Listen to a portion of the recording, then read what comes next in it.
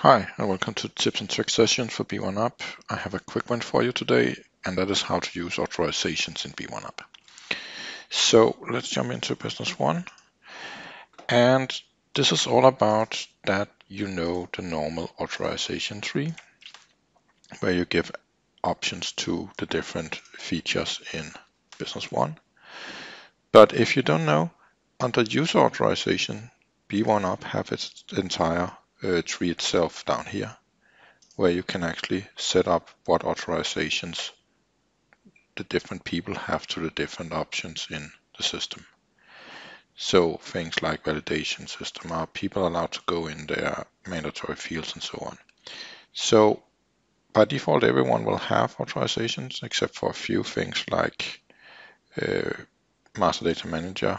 Default, only super users have access to that.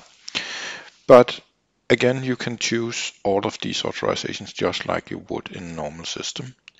And the reason, the way it's working is it's just the additional authorization system that have the different form types in here. So you could actually also go in and add more authorizations or change how the authorizations work based on this.